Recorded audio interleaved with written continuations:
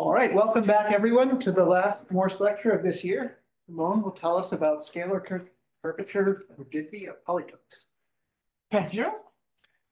Yeah, in today's lecture, I want to discuss the problems in the theory of scalar curvature. And I would like to begin by reviewing some of the landmark results in the subject. So the first one is the positive Marston. And so here I'm just stating a special case of that. So we're looking at a metric G on Euclidean space with non-negative scalar curvature. And we assume that near infinity, the metric is Euclidean up to some error terms that fall off faster than r to the 2 minus n. And you need to impose some conditions on the decay of the derivatives of the metric as well. And under that condition, it follows that the metric is actually flat. So the metric is completely rigid. And so this was proved by Shane and Yao, initially in dimension 3, using minimal hypersurfaces, and then the proof was extended by Shane and Yao up to dimension 7. And there's a completely different proof by Witten, which works in all dimensions. Another landmark result in the theory of scalar curvature, which is related to the positive Marston, is this theorem by Gromov and Larson and then Yao, which says that if you have a metric on the n-dimensional torus, which has no negative scalar curvature, then this metric G has to be flat. So you have another rigidity property, but this time in a compact setting on the n-dimensional torus. Again, there are two proofs of that result. So one uses minimal hypersurfaces and is due to Shane and Yao and works up to dimension 7. And there's a second proof due to Gromov and Larson, which uses spinors and which works in any dimension. So in both of these results, what you're really doing is you compare a metric to a model metric, and like in the first case, the flat Euclidean metric, in the second case, the flat metric on the torus, and then you make an assumption concerning the sign of the scalar curvature. Now, these results are very subtle because scalar curvature, among all the invariants considered in geometry, is the weakest one. So there are many results in geometry about manifolds with lower curvature bounds, and you can make assumptions about sectional curvature or about Ricci curvature, but assumptions on the scalar curvature are much weaker, and that makes these types of questions subtle because there are very few techniques available that you can bring to bear on these types of problems. Let me also tell you about a result where we compare to a metric with positive scalar curvature. So in the first two results, we assume the scalar curvature is negative. Now let's assume we have a metric on Sn, the standard sphere, and let's assume a lower curvature bound. Let's assume the scalar curvature is at least n times n minus 1.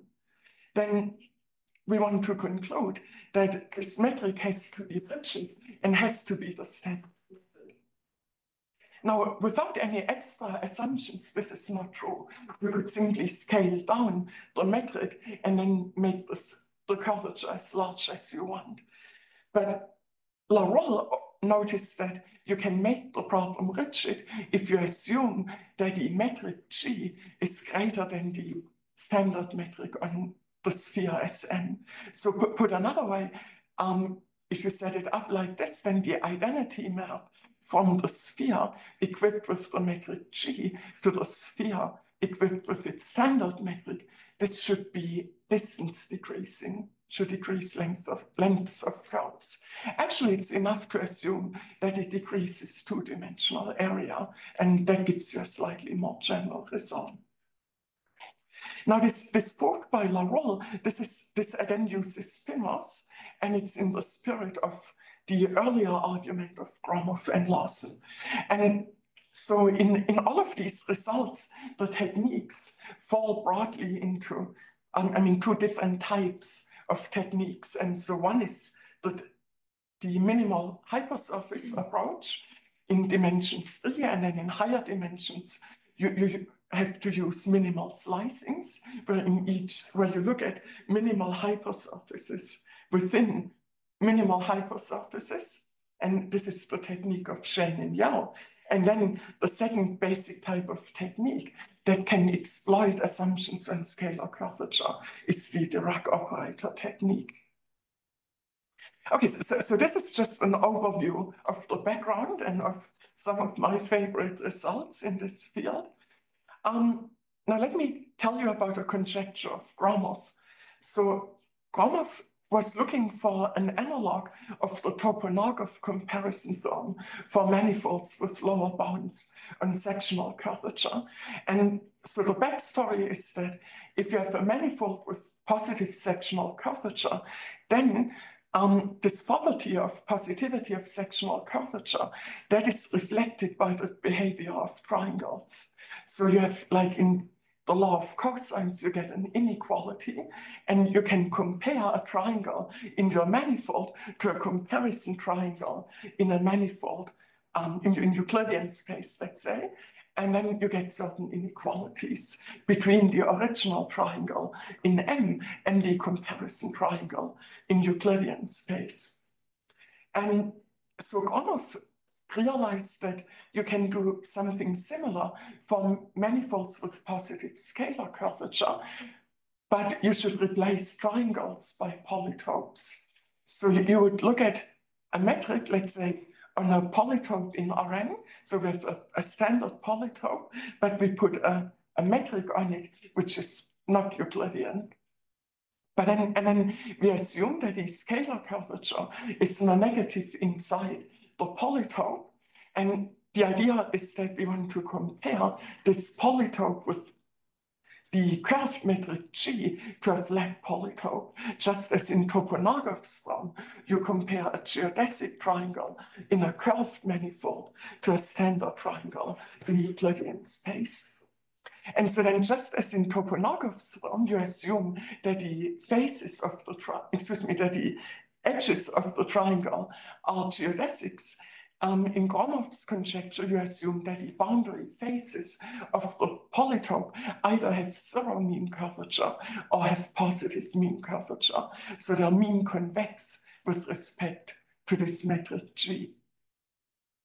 And then, just as in Toponogov's theorem, you have an assumption on the angles. Here in Gromov's conjecture, you make an assumption that the angles computed with respect to G are smaller, that is to say, more acute than the corresponding angles with respect to the Euclidean metric. So you can compute the angles with respect to either metric. You can compute them with respect to the Riemannian metric G or with respect to the Euclidean metric. And then you want to assume this inequality. Right, and so then under all these assumptions, the conclusion is that, well, this shouldn't happen unless G is flat and the boundary faces are totally geodesic and you get equality of the angles. So you expect rigidity in this case. Now this problem has been studied by many authors, and a number of partial results have been obtained. The first partial result on this conjecture was proved by Gromov himself, and he verified the conjecture for cubes. Then in an important paper, Zhao Li proved it for prisms in 3D, and he was also able to verify the conjecture for higher dimensional prisms, but he had to assume equality of angles. So you would assume positivity of scalar curvature, positivity of the mean curvature, but for the angles instead of an inequality, Zhao Li assumed equality. There's also work by Wang, Shi, and Yu, which claims to prove the conjecture in all dimensions without any extra assumptions, and this is subject to verification. Okay, so let me tell you about another result on this conjecture. So this is a result from a year ago, and it verifies the conjecture in all dimensions and for arbitrary polytopes, but under the stronger condition of equality of angles. So here are the assumptions. So suppose that we have a convex polytope in Rn. Let's assume we have a negative scalar curvature inside a polytope. Let's assume that the boundary mean curvature is negative. And finally, let's assume that the angles with respect to G are exactly equal to the corresponding angles computed with respect to the Euclidean metric. So then under these assumptions, the conclusion is that then the metric has to be flat. And furthermore, the boundary faces have to be totally geodesic, meaning that, first of all, initially we assume there's a negative mean curvature, but then the mean curvature is zero. But the mean curvature is the sum of the principal curvatures. And then the conclusion is that in this case, all the principal curvatures have to actually vanish, not just the sum. So it is extremely rigid. Okay, so let me give you an overview of the main steps involved in the argument. So I want to use here the Dirac operator approach, and it turns out that for the Dirac operator approach, there's a difference between the even and odd dimensional case. However, it suffices to prove the statement in one of these because you can always reduce one to the other by taking a Cartesian product with an interval. So here, I want to consider the odd dimensional case that's more convenient for the spinor arguments. And if you happen to be in even dimensions, then what you would do is you would just consider the Cartesian product with the interval -1 to 1, and then you reduce to the odd dimensional case 1 dimension higher. Okay, so now let's assume we are in odd dimensions. So then what I want to do is I want to solve a Dirac equation on the polytope with a certain boundary condition. Now, the problem is what you do about the singularities of the domain. And so one convenient way to get around the problem of singularities is to approximate the singular domain by smooth ones. So I take this polytope and then I want to smooth out the edges and the corners and approximate my polytope by a sequence of smooth domains, which are also convex, so convex domains with smooth boundary. And so then instead of solving a PDE, a Dirac equation on the singular domain, I want to solve the Dirac equation on each of these domains that approximate my polytope. Right. Now, in doing so, I have to give you a boundary condition. And so it turns out that what you should actually do is you should look at a tensor product of the spin bundle. So let's say we have the spin bundle. Let's say we call this S. So this is the spin bundle with respect to the metric G, and it comes with a connection and a bundle metric. And then I want to look at basically elements of the bundle where you look at homomorphisms from S to delta N. Well, delta N, this is the spinor space on flat space Rn. So this is just like a finite dimensional vector space. And then we look at homomorphisms basically from S to delta N. And so this delta N, this is a vector space, and it's very well understood. And its dimension is 2 to the integer part of n over 2. And I will call that m in what follows. Right. Another way of thinking of this is, you can think of these elements as basically n-tuples of spinors. And so then you have to impose a boundary condition, and the boundary condition is that is used here. This is an elliptic boundary condition in the sense of Lopatinsky-Shapiro. So it's completely local.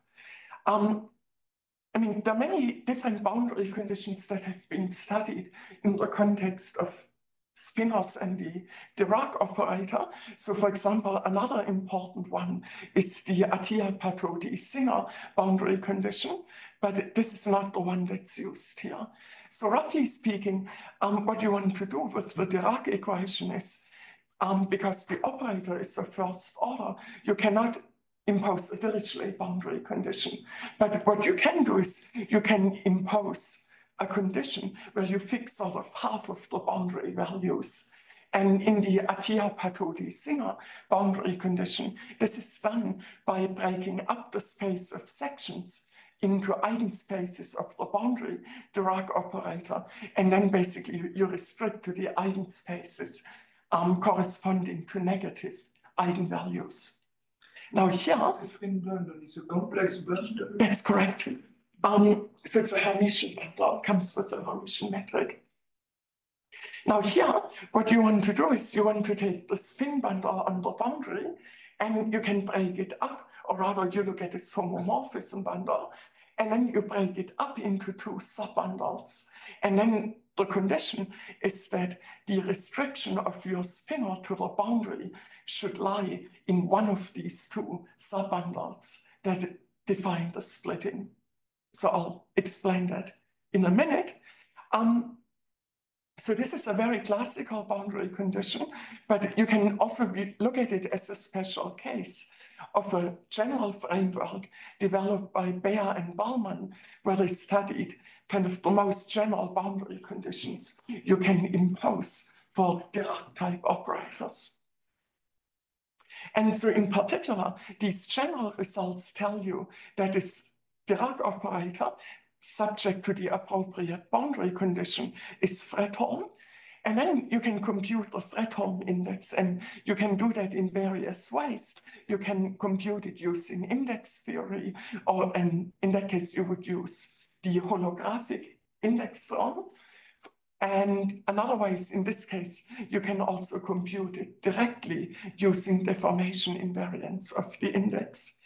Is it convenient for you to take the odd case? It's going to be a bit different here in the even case. That's correct. So in the even case, the Fredholm index is 0, and in the odd case, it's 1. You want it to be 1, is that it? I want it to be non-zero. Okay. So then once you know, so you compute the index in odd dimensions, you find that it's 1.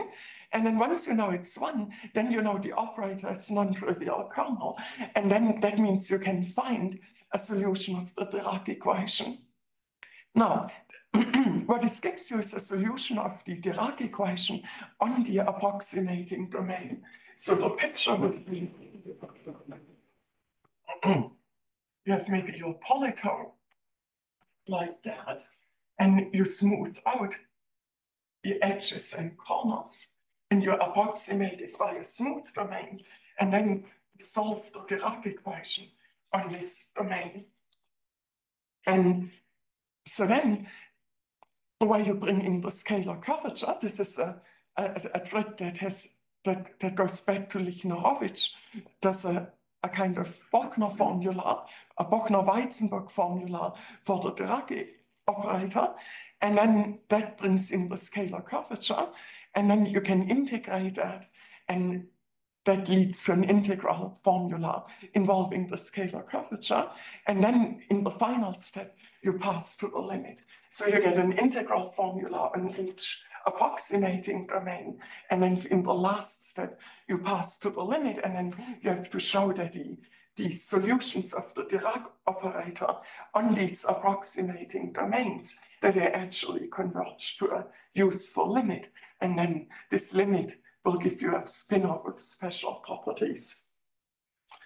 So this is a basic overview of how the argument works. Now let me make the various steps more precise. So first of all, let me tell you what the boundary problem looks like. And so let's assume we have an odd integer n. Let's assume we have this polytope sitting in Rn, and I call the boundary sigma. And actually here I assume that I've already smoothed out my polytope. So this discussion applies to the smoothed out domain on which I want to solve the PDE.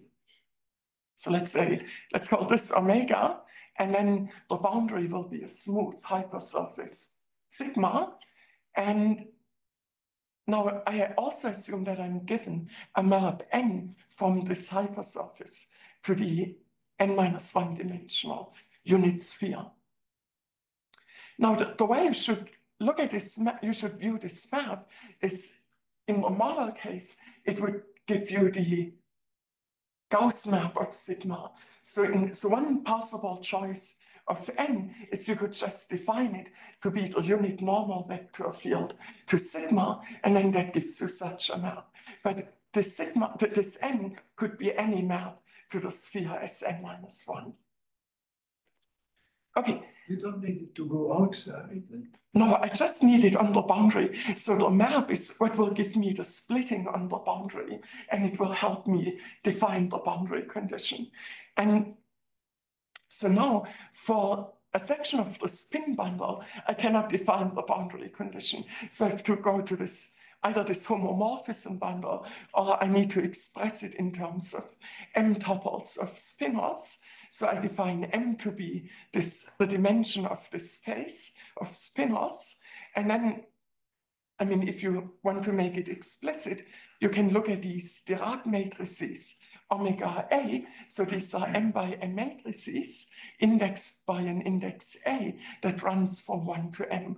And they're like skew Hermitian, and they satisfy the Clifford relations that if you take omega A, omega B plus omega B, omega A, then you get minus twice delta AB times the identity.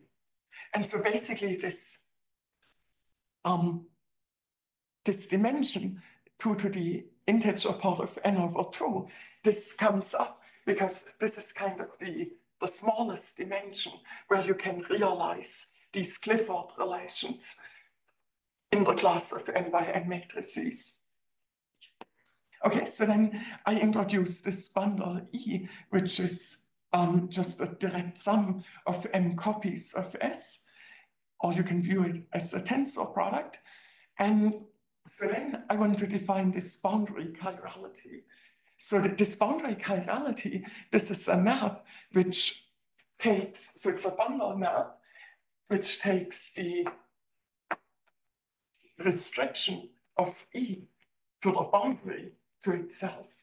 And so here's how it works. So let's say we take an m tuple of spinors, and then what I do is I multiply each spinor as beta by the unit normal. So here I use the Clifford multiplication with respect to the metric G. So nu is the normal with respect to G, and this dot represents the Clifford multiplication on the spinor bundle.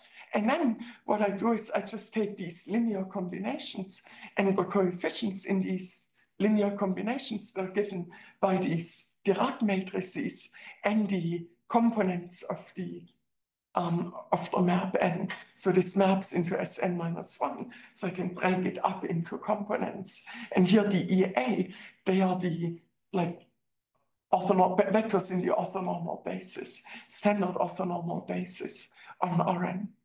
So essentially this chi, it acts by Clifford multiplication by the normal, and then you also do these linear combinations involving the Dirac matrices. Another way of looking at it is, if you look at this homomorphism bundle, what you're really doing is you take a Clifford multiplication with nu on the space S, and you take a Clifford multiplication with n on the space delta n. And for that, you need n to map into the sphere, for that to have good properties. All right, so this is the boundary chirality. And so this turns out to be self-adjoint. And if you look at chi squared. That's the identity. And so that means you can break up the restriction of E to the normal bundle into the eigenspaces with eigenvalues plus and minus 1. And then that gives you the splitting. And so then, as your boundary condition, you can prescribe the condition that the boundary data lie in one of these eigenspaces. So here, I require that the restriction of S to the boundary lies in the +1 eigenspace. You could also take the -1 eigenspace, and that would give you the dual boundary condition. So one important thing here to remember is that the operator is formally self-adjoint in the inside, but if you look at the actual operator between Hilbert spaces with the correct boundary condition, that's no longer self-adjoint because the boundary condition sort of destroys the self-adjointness. And if you were to look at the adjoint of this operator, then the operator in the inside would be the same, but on the boundary, the sign would flip. All right, now the model case to have in mind is the case when the metric G is the Euclidean metric and N is the Gauss map, the unit normal field. And so then in this case, there's an obvious solution of this boundary problem where you just take a set of like constant spinors on Rn. And essentially the boundary condition, it's cooked up in this way exactly so that in the modeled case, there is a parallel spinor satisfying the boundary condition. So in a way, the boundary condition is reverse engineered from that condition that we want a parallel spinor as the solution of the boundary problem if we are in the model space. All right. So far, you have absolutely not used this equal angle condition. That's correct. So up to this point, I'm looking at a smooth General case. So I haven't talked about the approximation yet. Everything is in the smooth category, and I haven't even used any curvature properties. So the next step is to get the existence. And so this chi is itself adjoint. You can break it up. You get the splitting into the eigenspaces. And then the crucial point from a technical point of view is that Clifford multiplication by tangential vectors anti-commutes with chi. So this is this is like one line to check, but it is absolutely crucial because that gives you the ellipticity. So if you like compute a principal symbol and want to check ellipticity, that's what you have to check. All right, and so then it's elliptic in the sense of Lopatinsky-Shapiro. And so now you want to, you know that it's a Fredholm operator, and now you want to compute the index. And I know 3 ways to do it. And so one, this is more general, and it would work on arbitrary manifolds, not just like here where you have a domain in Euclidean space, and that uses a holographic index term, which goes back to Dan Fried and work of Christian Baer. Here, you can also do it in different ways. You can do it by reducing it to the Dirac equation to the Dirac complex, and then you can link it to the Euler characteristic of the boundary. Another way you can do it is you can just look at a model case, and in the model case, you can explicitly compute what the solutions are. And what you find is that in the model case, this constant spinor that I mentioned on the previous slide, this is in the kernel, but the kernel is spanned by this one thing, so it's one-dimensional. And then if you look at a dual boundary condition with chi s equal to -s, that would have trivial kernel in odd dimensions. And so then the index is 1 in the model case if the dimension is up. If you were to do the same in even dimensions, what you would find is that the kernel in the model case is again one-dimensional, but a co-kernel would be one-dimensional as well, and you would get index 0. And so no matter what argument you use, then in odd dimensions you get positive index. And then the upshot is that if G is an arbitrary metric and N is homotopic to the Gauss map of sigma, then you can solve the Dirac equation.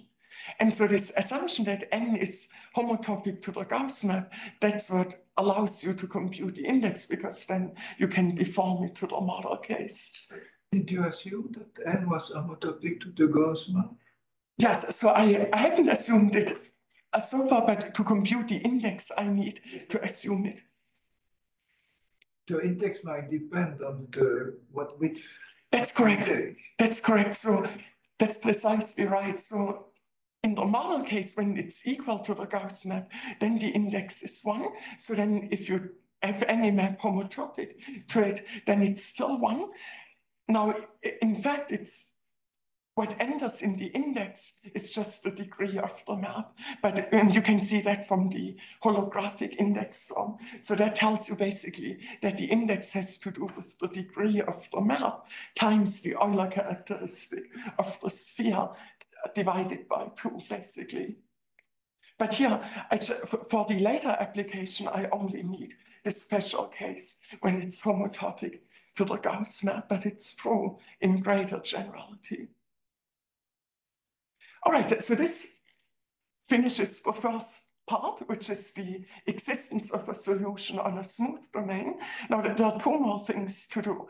So the second step is to use this solution of this PDE in an integral formula. And then the last step is to pass to a limit and do the approximation. So let me tell you about the integral formula. So let's assume, first of all, that we have a completely arbitrary section of this bundle. So it doesn't have to satisfy any PDE or any boundary conditions so far. Then, if you integrate this Bochner formula, you get the following expression. And here I've estimated 1 term, so I only have an inequality, but you can easily make it an equality, and then you have to write the term a little differently. But so on the left-hand side, you get the L2 norm squared of the covariant derivative of the spinor. Then there's the term involving the scalar curvature, so that's the usual thing. Then you get a boundary term involving the mean curvature, and this is not so surprising because the mean curvature is sort of the distributional version of the scalar curvature. So whenever you have positive scalar curvature in the inside, sort of the natural condition on the boundary that you want to pair that condition with is positivity of the mean curvature on the boundary. And then you get a bare term, a negative term, and that involves the norm of the n. And so this notation, this refers to the trace norm. So let me define that. So this notation means the sum of the singular values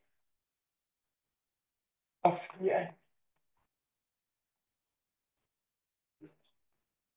And so the n, this maps the tangent space to sigma, which is equipped with the metric G, to the tangent space at n of x to the sphere. And on the sphere, you use the Euclidean metric, and the restriction of the Euclidean metric. And so you look at these singular values, and then the sum of these gives you this trace norm. And this is kind of the bad term in the formula. So in the end, as you apply this formula, you want to make the trace norm of the n as small as you can, but while at the same time keeping n topologically non-trivial, so that you can apply the existence theory, the index theory. So I understand correctly. So the norm is the sum of the moduli of the eigenvalues of the second fundamental form. Is that what you're taking? So this n a priori is just a map. Now in the model case, it would, if you have a convex domain, then and you choose n to be the Gauss map, then it would be exactly the mean curvature.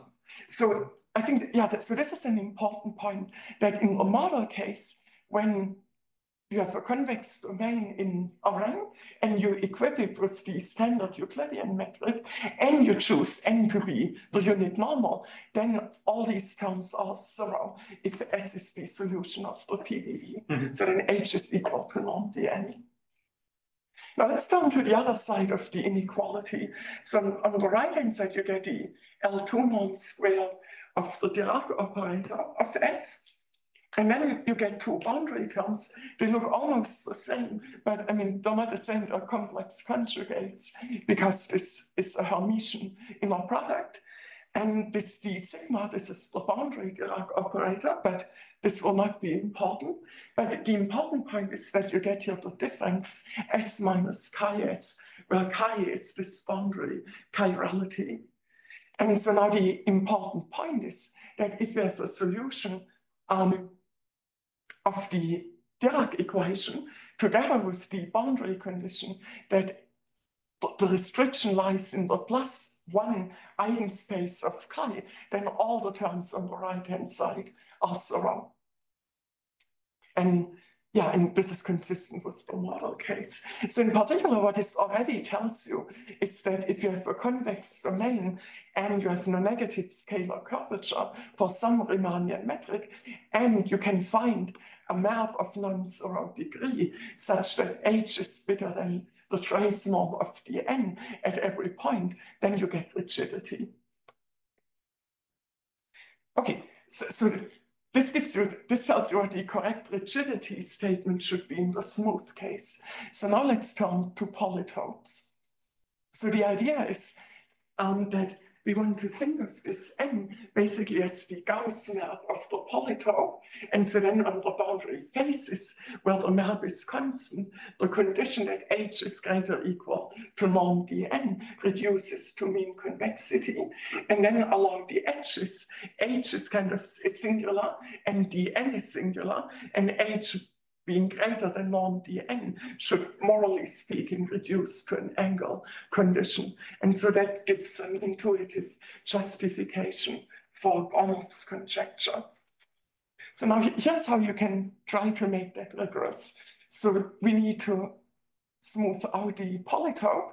And so let's assume the polytope is just given in the usual way as an intersection of half spaces of this form, where the UIs form a finite collection of linear functions. And then I will denote by Ni the unit normals, so they live in Sn-1. And now you have many choices as to how you can smooth out your polytope. And it turns out that different smoothings are better adapted for different purposes. But for this result that I want to present, one convenient way is to replace the maximum of the UI by this sum of e to the lambda ui, where lambda is very large. So then if you look at this set where the sum of e to the lambda ui is less than or equal to 1, then that gives a convex domain. It's contained in the interior of omega. As you vary the parameter lambda, you get a nested family of sets, and then eventually they exhaust the interior of omega. And importantly, for any given lambda, you get a nice smooth convex hypersurface. So this is a very hands-on way of smoothing out a polytope. Now, the idea is to use these Dirac operator techniques on omega lambda. But to define the boundary condition, I also need this map n. And so the idea is, in the model case, I want to define n to be the unit normal, but in general, I want to make a definition that's sort of modeled on that, but it's a little bit different. And so the idea is, you first look at the unit normal field with respect to G, and well, you can compute that very easily. I mean, it's basically you get a sum of, you get a linear combination of the gradients of these linear functions, and you have to normalize it to length 1. And here the norms and the gradients, they're all taken with respect to the Riemannian metric G. And then you can rewrite it and express it in terms of the normal vectors, the G normals. And here the norms are with respect to G. And so then the way I define my N is I replace all the G normals by the Euclidean normals. And so this would be a section of the normal bundle to sigma, but N is a map to Sn minus 1, but the norm of the gradient of Ui, this would be computed with respect to the G metric. I mean, you could also use the Euclidean metric, but the G metric works better. So of course, the whole point of the definition is that in the special case, when G is the Euclidean metric, then this N really is the normal vector field, and you get the Gauss map. Sorry, is there anything really hidden in the particular formula you're using, or another reasonable smoothing would still do the job? That's a good question. So you could try a different smoothing. I think this is one of the simplest things that comes to mind. There's another version of the theorem where you impose a different assumption, and for that, a different smoothing works much better.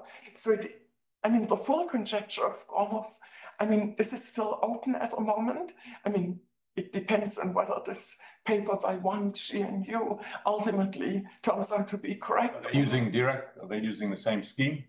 So they use Dirac operators, but in the singular setting.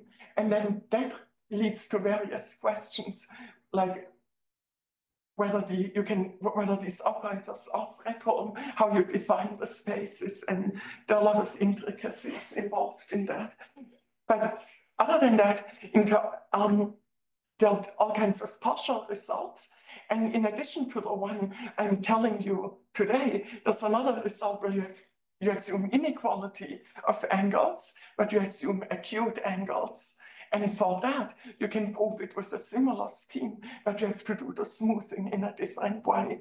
So what I'm trying to say is there are different ways to do it. There's not one canonical way, and it depends on what you want to do with it. Right.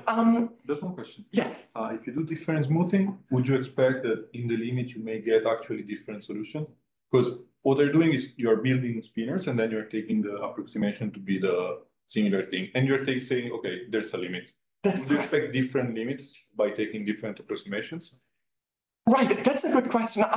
In terms of taking the limit, well, there's this integral formula, and I need the integral formula to pass to a limit. And the issue is whether you can control the boundary term. So in order to take a limit, I need to make sure the boundary term is controlled. And then depending on the setting you are in, I know how to do it, depending on the smoothing. So for different assumptions, I need to do the smoothing in a different way to control the boundary term. Now, there's some overlap between the methods. And in that case, if you can do it in both ways, then I would absolutely expect that they would give you the same limit. Actually, I can prove that they give the same limit because you will get a parallel spinor, and then it will be the same. All right. Yes, so let's keep in mind the definition of this N. And so it turns out this N, this is homotopic to the Gauss map. So the existence theory applies. And so in each, let's say we have a sequence of approximating domains corresponding to a sequence of parameters lambda L going to infinity, then I get a sequence of solutions. And then I do the obvious thing. I plug them into the integral formula. And of course, this N, this should really be an NL. It depends on the sequence, but I'll suppress that in the notation.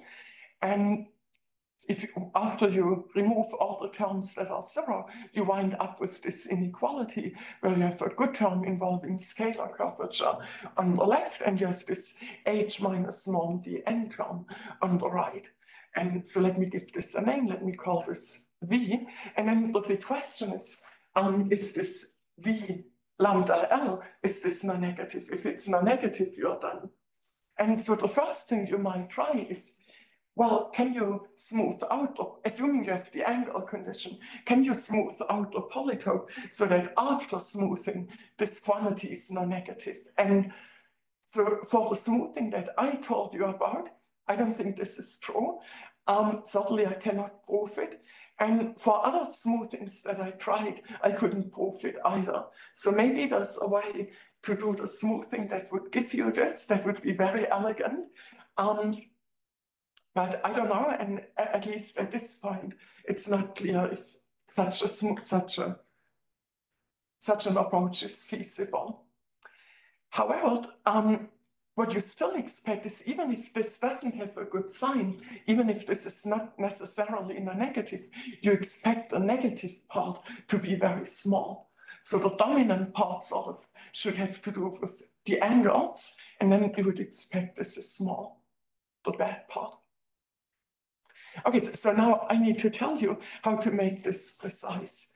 So in the special case, when the angles are equal to those in the model case, in that case, I can show that the error term, so the bad term, which is the negative part of this V, that this is small in a Mori norm.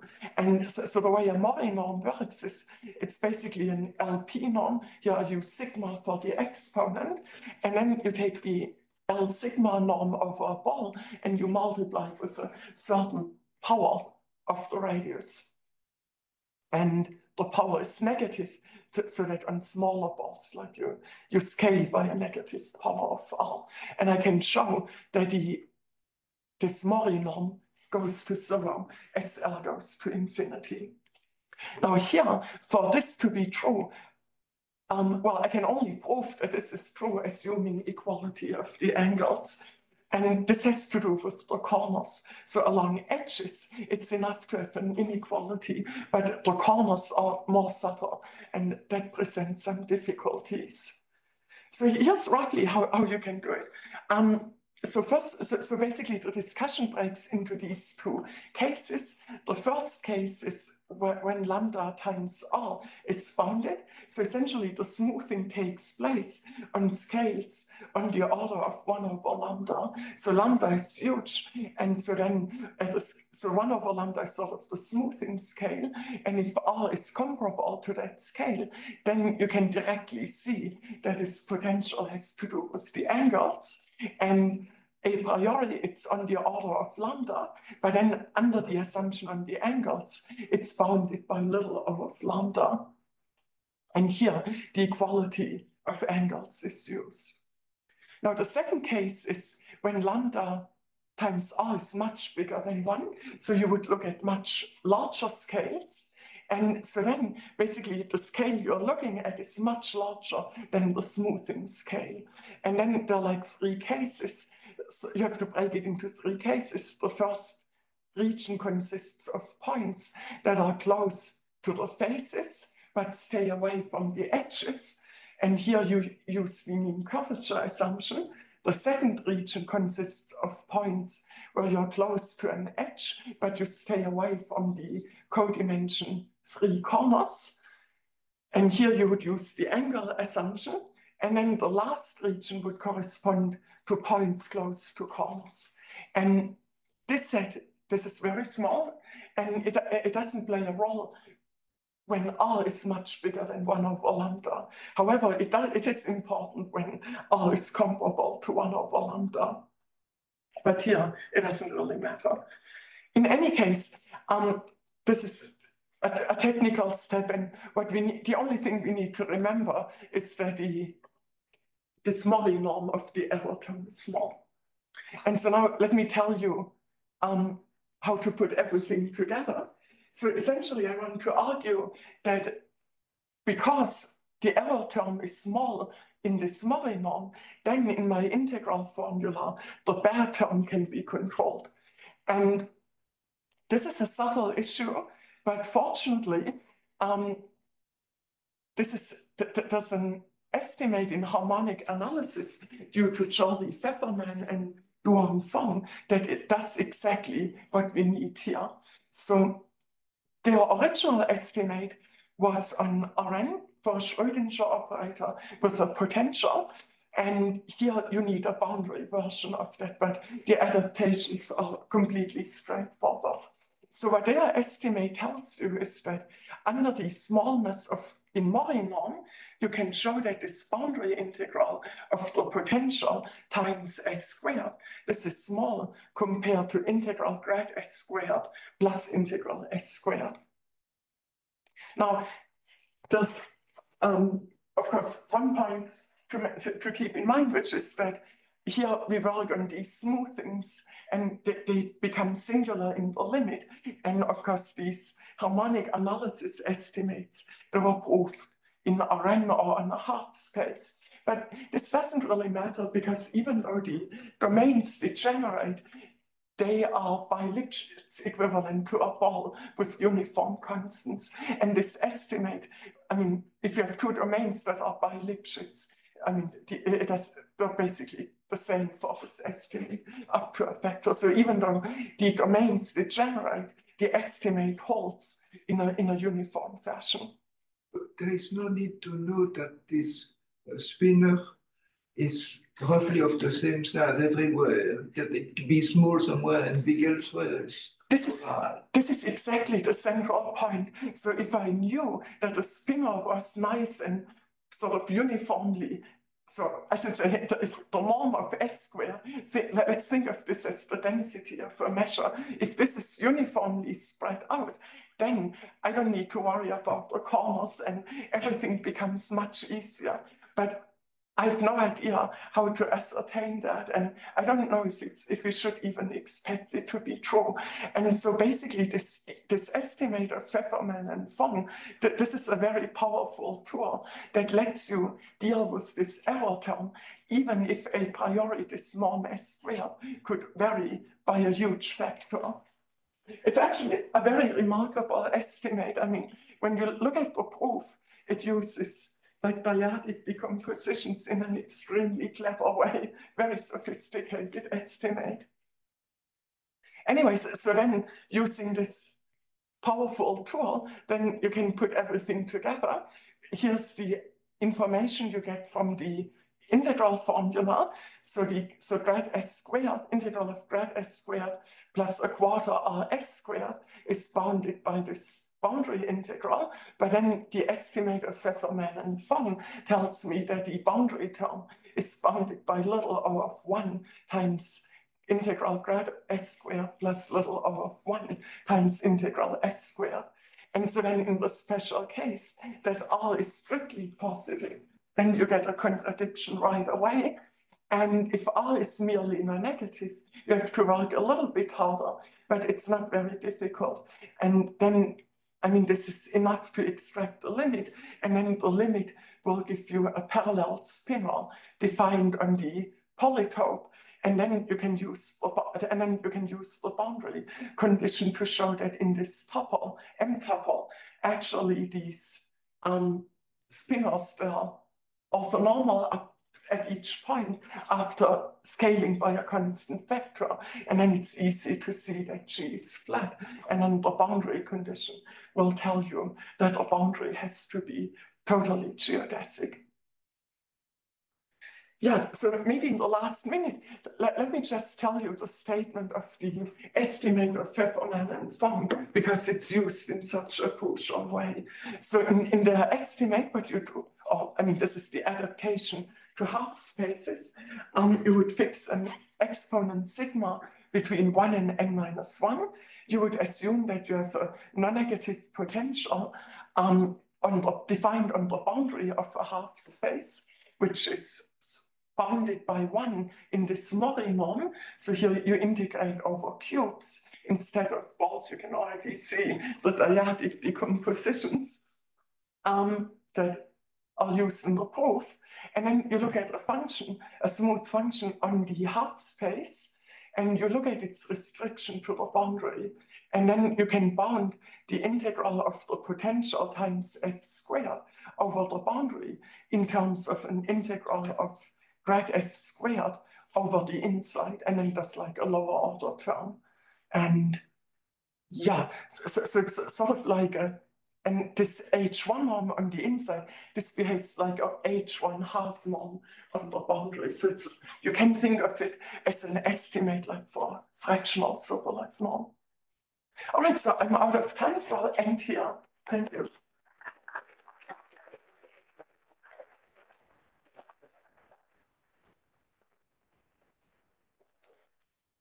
Are there any questions? I have a technical question. In the previous slide, is that trivial to show that integral on the boundary of SI squared is finite? You mean the integral of S squared? Oh, this is for every fixed L. So I'm not solving a PDE on a singular domain.